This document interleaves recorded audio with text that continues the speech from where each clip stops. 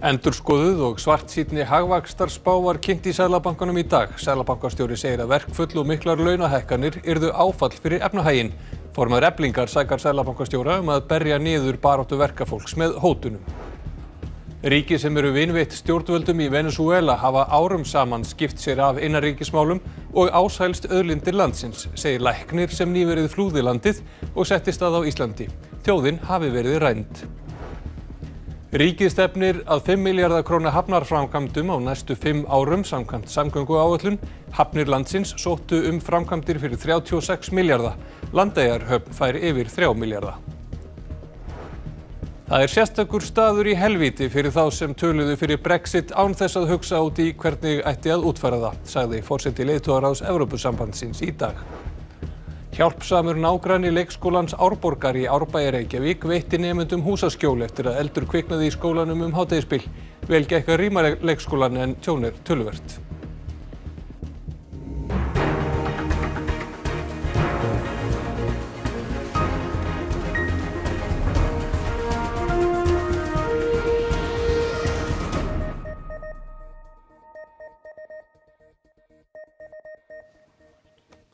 Gott kvöld. Þriðjungur stærstu fyrirtækja landsins hyggst fækka starfsfólki. Leita þarf aftur til hrunsins til að finna jafnhátt hlutfall. Seðlabankinn er nú svartsýnni á vöxt efnahagsins en fyrir áramót. Meira hægði á vexti ferðaþjónustu í fyrra en áður var talið og það hefur áhrif á hagvaxtarspá Seðlabankans. Þá hefur olíuverð lækkað á heimsmarkaði, alþjóðlegar hagvaxtarhorfur versnað og óvissa aukist.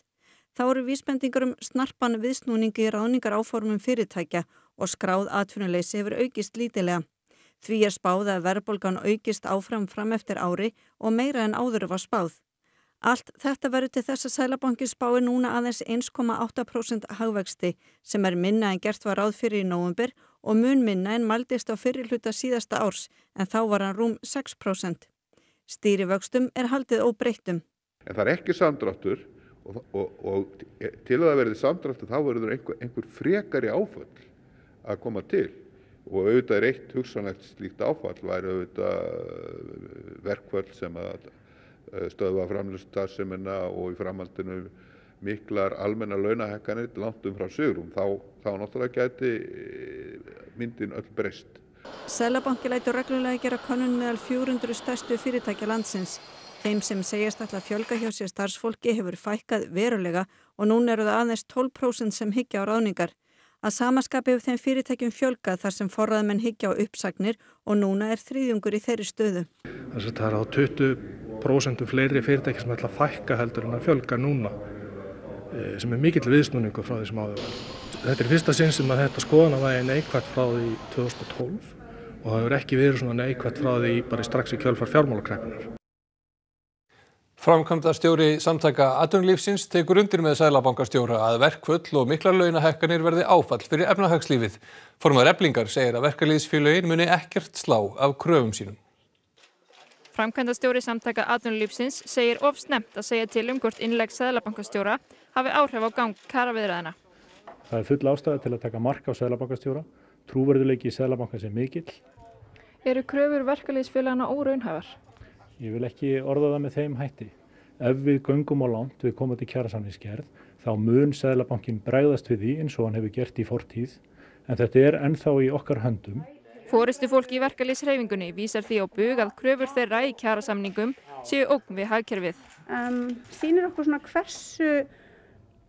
hversu fólk er tilbúið til að nota bara hótanir til þess að berja niður bara mjög réttmæta baráttu okkar fyrir efnahagslegu réttlæti. En ætlið þið ekki að taka mark á orðum seðlabankastjóra?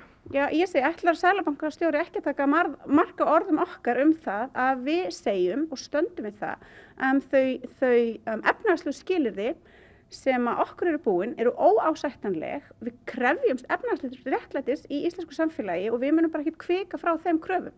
Telur þú að ykkar kröfur gætu verið að ógna hagkerfinu? Nei, sannarlega ekki. Við erum bara mjög einbeitt í okkar baráttu og við ætlum ekki að slá neitt af. Við höfum ekki talið sér svo að þær kröfur að fólk geti lifa hér mannsæmandi lífi ógni hagkerfinu. Við vorum nú að samþykkja hjá miðstjórn ASÍ ályktun þar sem við skorum á stjórnvöld að stofna samfélagsbanka og tókum undir þær raddir sem hafa heyrst að breyta Landsbankanum í samfélagsbanka þannig að hann verði óhagnaðardrifinn og það verði liður í því að reyna að stemma stigu við vaxta og okri hér á landi. Þetta hefur gríðarleg áhrif á afkomu fólks, afborgunarlánum, leigu og svo framvegis. Læknir sem flúði Venesúela fyrir 4 mánuðum og hefur fengið landvistarleyfi á Íslandi segir að ríki sem vinveitt eru ríkjandi stjórnvöldum hafi fyrir löngu náð tangarhaldi á efnahag landsins. Þjóðin hafi verið rænd og fagni nú bandalagi lýðræðisríkja sem styðji stjórnarandstöðuna. Það ríkir óöld í Venesúela, sama hvernig á það litið.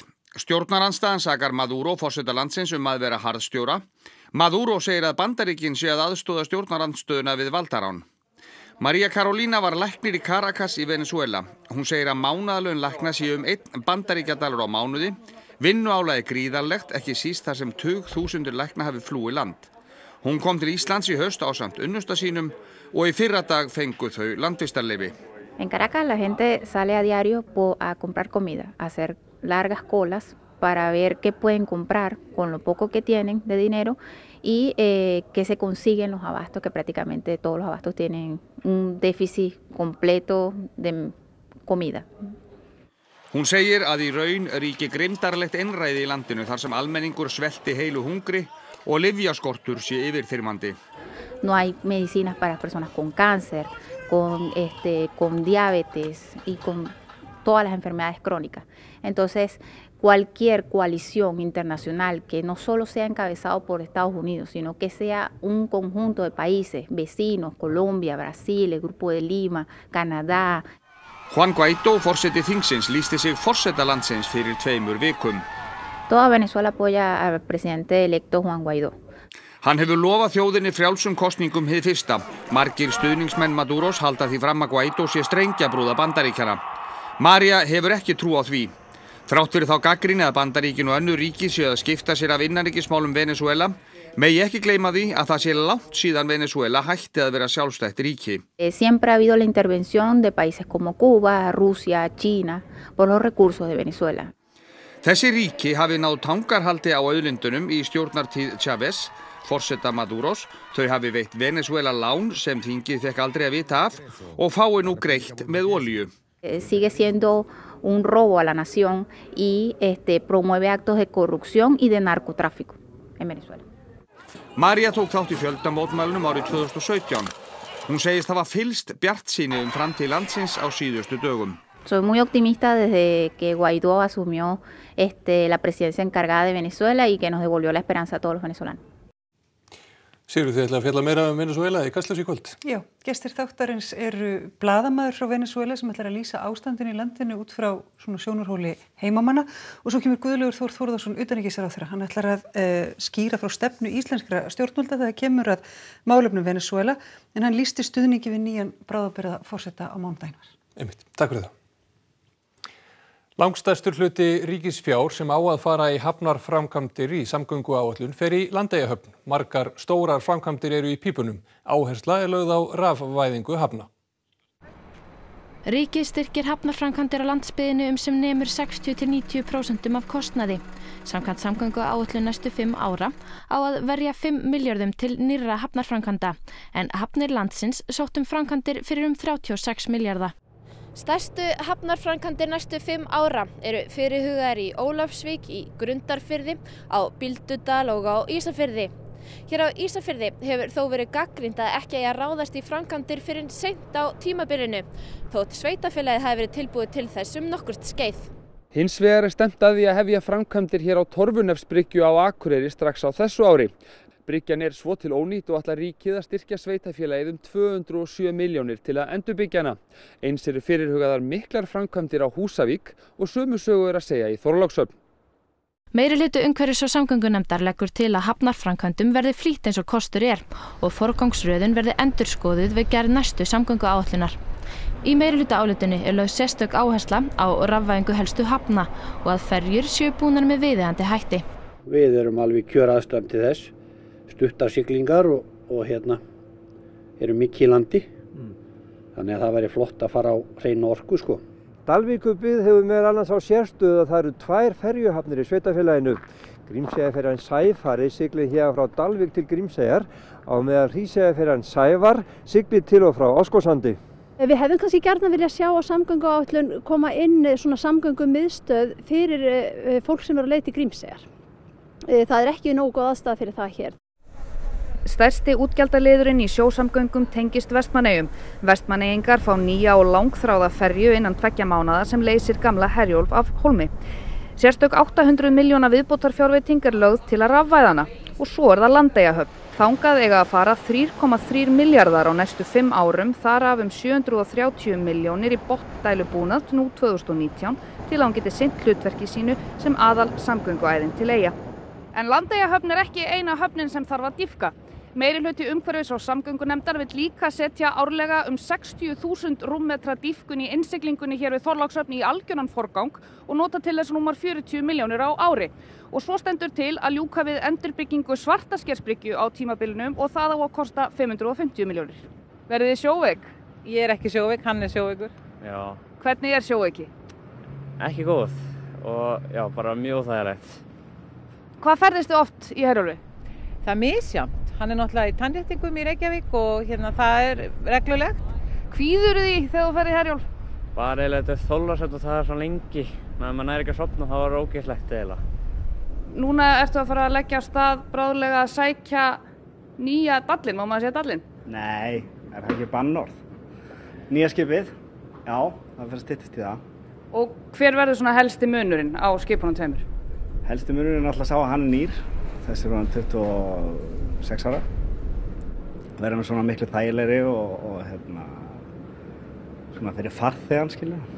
Og hvað verður þennan gamla góða? Hann á að vera bara í Vestmannaeyjum, 2 ár. Og vera svona til taks ef eitthvað klikkar. Þið ætla sér að bregðast all hressilega við þeim vandræðum sem að hafa orðið í Landeyjahöfn síðan hún var vígð 2010. En Herjólfur hefur einungis getað siglt þangað hluta úr ári. Svo á að koma ný Vestmannaeyjarferja innan 2 mánaða og hjá mér er Íris Róbertsdóttir, bæjarstjóri í Vestmannaeyjum. Íris, þetta eru gífurlega háar fjárhæðir fyrir ekki stærra samfélag. Þið hafa verið að kalla eftir þessu mjög lengi. Er þetta svarið? Er það réttlætanlegt fyrir ekki stærra samfélag?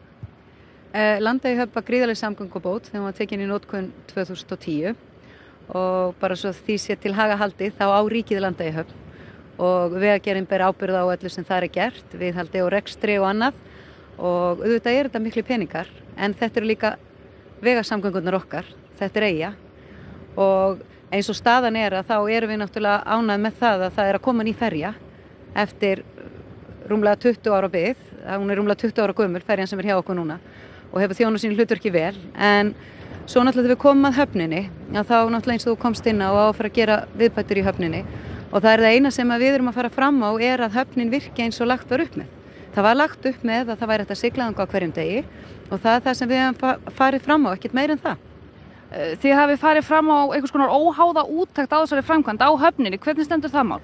Í fyrsta skipti núna er komin textinn í samgönguáætlun það að eigi að fara fram óháð úttekt á Landeyjahöfn. Hvernig hún virkar og hvernig eins og þú komst inn á hérna í innganginum þá hefur hún kannski ekki virkað sem skildi og við viljum bara fá úr því skorið hvað er sem þarf að gera til þess að höfnin verði heilsárshöfn og þess vegna leggjum við mikið upp úr því að það verði farið í þessu óháð úttekt að þetta skipti máli að þeir peningar sem lagðir eru í þessa framkvæmd að þeir skili tilætluðum árangri. Þakka þér kærlega fyrir þetta Íris Róbertsdóttir, bæjarstjóri í Vestmannaeyjum og við skiptum aftur upp á land. Takk fyrir þetta, Sunna í Vestmannaeyjum. Donald Tusk, forseti leiðtogaráðs Evrópusambandsins, er harðorður í garð þeirra sem töluðu fyrir útgöngu Bretlands úr Evrópusambandinu en hafi síðan enga áætlun hvernig henni skuli háttað. Tusk fundaði í dag með forsætisráðherra Írlands. Forsætisráðherra Írlands, Leo Varadkar, kom til Brussel í dag til að ræða stöðuna í Brexit. Daginn áður en Theresa May, forsætisráðherra Bretlands, mætir á fund leiðtoga Evrópusambandsins og reynir að hnika til skilmálum samningsins útgöngu Breta. Tusk segir mikilvægt að tryggja landamæri Írlands og Norður-Írlands verði áfram opin. ESB sé að undirbúa sig fyrir það sem hann kallaði óreiðuna ef Bretar ganga út án samnings. By the way, I've been wondering what that special place in hell looks like for those who promoted Brexit. without even a sketch of a plan how to carry it safely.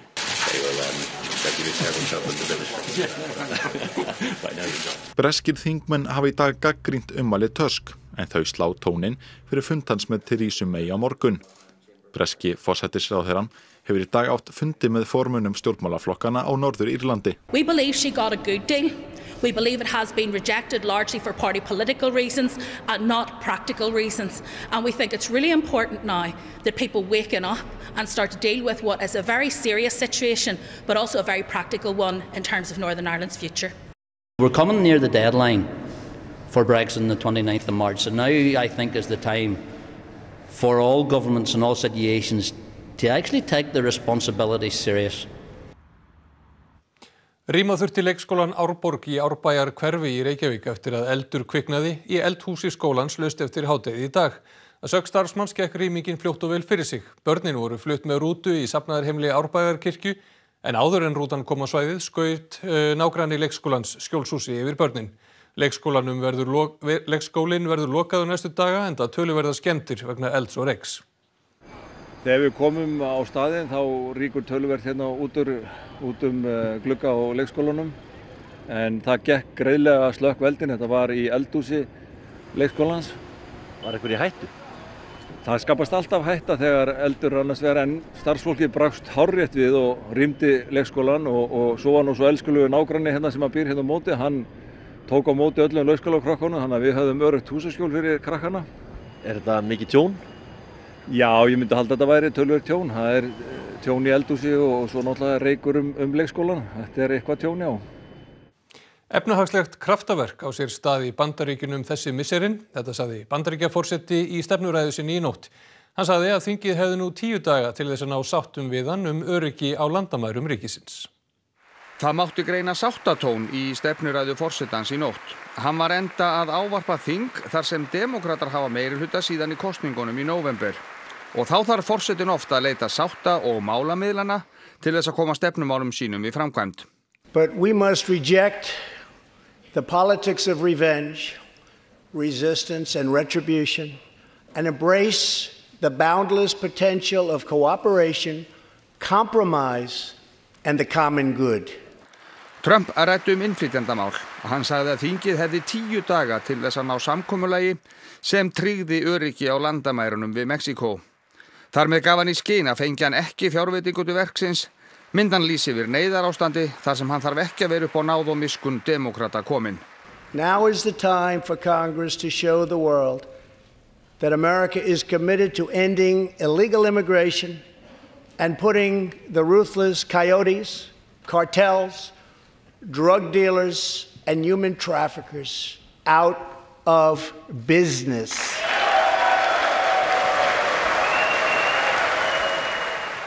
I was very disappointed that the president would equate persons who are seeking lawful asylum, that he would equate them with terrorists, with criminals, drug dealers.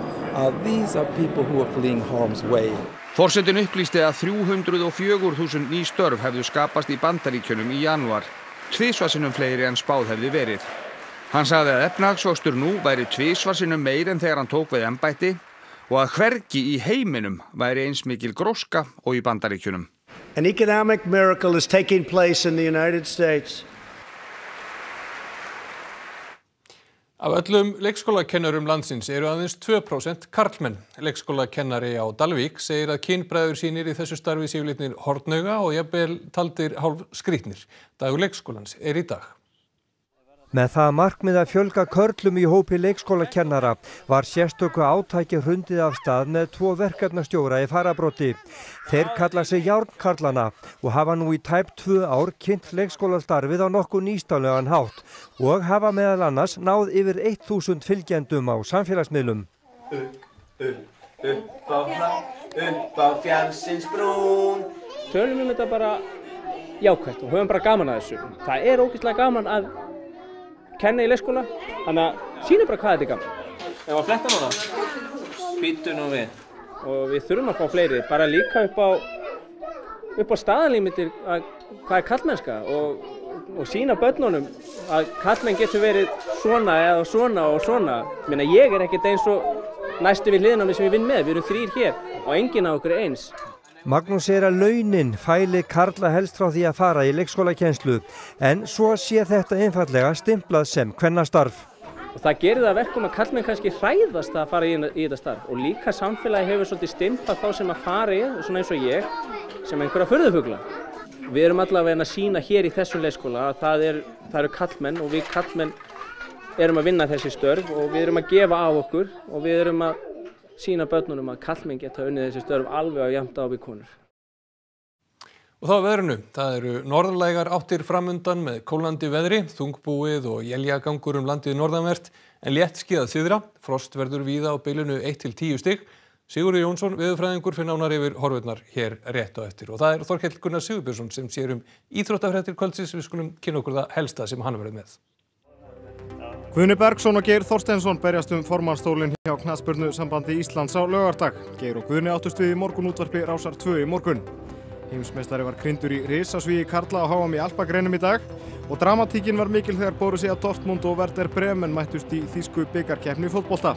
Þetta og fleira í íþróttafréttum hér eftir fréttir.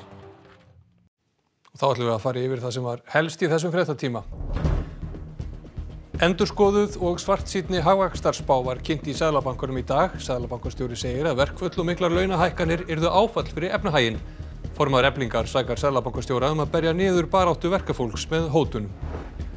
Ríki sem eru vinveitt stjórnvöldum í Venesúela hafa árum saman skipt sér af innanríkismálum og ásælst auðlindir landsins, segir læknir sem nýverið flúði landið og settist að á Íslandi. Þjóðin hafi verið rænd.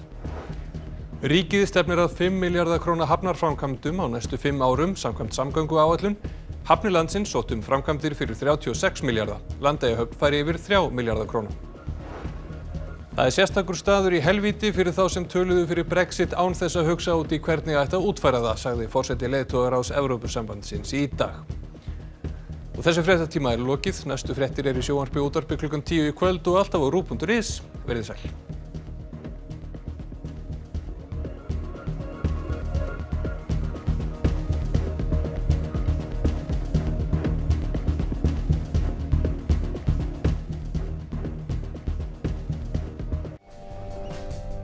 Á RÚV í kvöld. Bækur, viðtöl, athyglisverðir staðir, saga okkar og menning í bókmenntaþættinum Kiljunni þar sem Egill fær til sín góða gesti. Nálspor tímans eru þættir frá BBC þar sem líf sögufrægra persóna er skoðað út frá fötunum sem þær klæddust. Nútímafjölskyldan er gamansöm sænsk þáttaröð flækjurnar sem geta fylgt samsettum fjölskyldum.